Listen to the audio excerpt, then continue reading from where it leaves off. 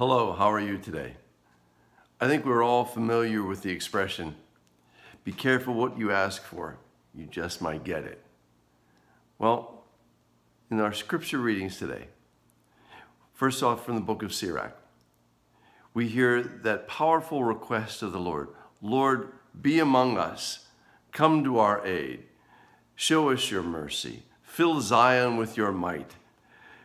Give evidence of your deeds of old. Reward those who have hoped in you. On and on. Lord, just be there. We want to see you. We want you to fill our hearts, fill our lives. And then in the gospel passage today, after Jesus has just told the apostles how he is going to go up to Jerusalem, and there he will be persecuted and executed. But then in 3 days he'll rise.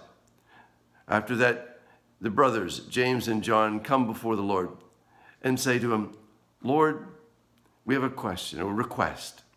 When you come into your kingdom, can we sit one at your right and the other at your left? And so he asks them, are you really willing and able to go through what I'm about to go through? They say, oh, sure, Lord, sure, no problem at all. We can do that. Oh, okay, he says. Well, you will go through what I'm about to go through. He says, but to grant you the ability, the opportunity to sit at my right and my left, that's not mine to give. No, he says, that's something that the Father himself alone can give. And then he reminds his disciples, all of them, because the other 10 get a little bit upset because James and John maybe have thought about asking this before the others did. Jesus says, remember something.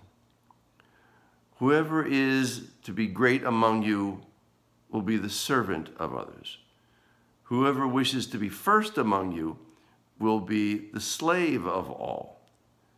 It says, because the Son of Man did not come to be served, but to serve, and to give his life as a ransom for many. In other words, our faith isn't about just being the winners. Our faith isn't about saying, hey, we got it all.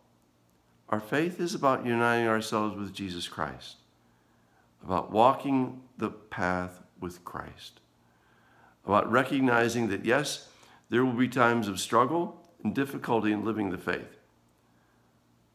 And only when we are together with the Lord will we celebrate the true wonder and marvel of what believing and what loving is all about.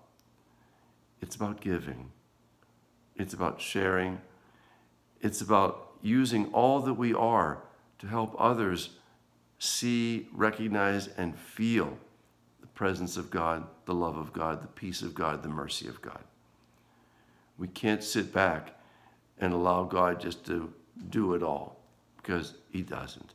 He does it through us. If we truly are living the faith, then we are people who give, who share Jesus himself.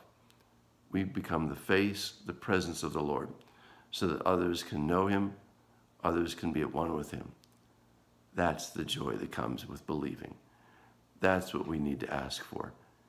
And that is what God will give us. Take care. God bless. Have a good day.